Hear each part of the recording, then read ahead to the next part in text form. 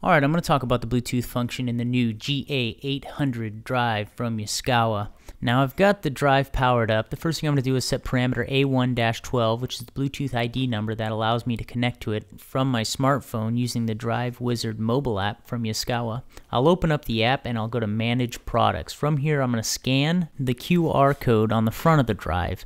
And at that point, all of the information relevant to this specific drive is uploaded to the app, serial number, capacity, and such. And then at this point, I can register this drive to the Yaskawa Drive Cloud, which allows me to back up and restore the parameters at any time without actually having to plug into the drive with a laptop. Alright, so now I'm going to go ahead and go into the smart operator and connect via Bluetooth to the drive. This is where I need to remember that ID code I set earlier in parameter A1-12.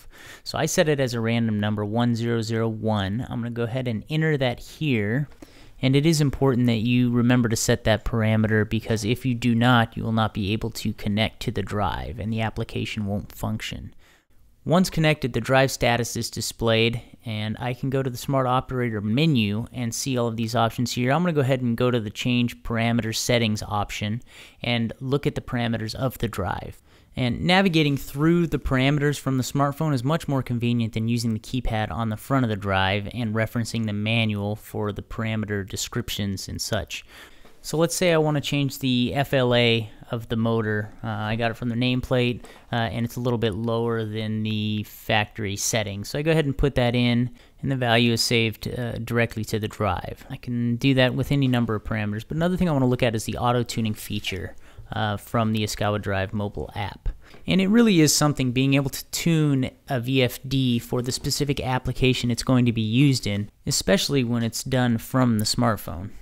Go ahead and confirm the auto-tuning procedure. It goes through it pretty quick, and it's going to come back and tell me all the parameters that were changed. From there, I can just save these parameters, and actually what we'll do is I'll show you how to upload these to the cloud. So navigating through the Smart Operator menu, select Manage Parameters, and you have the options to back up, verify, and restore. I'm going to go ahead and back up those parameters that we changed. Those are going to be saved in the Yaskawa Drive Cloud now. So those can be restored at any time in the future without the parameter file and a laptop and a cable and a manual with the parameter descriptions. And not to mention the fact that the application is free, as is registration on the Yaskawa Drive Cloud, offering a convenient way to back up and restore parameters without using a laptop and the necessary drive software. So there you have it, some of the new features of the Yaskawa GA800 drive. As always, feel free to visit our website at bluebayautomation.com or give us a call. We'd love to be a part of your next project.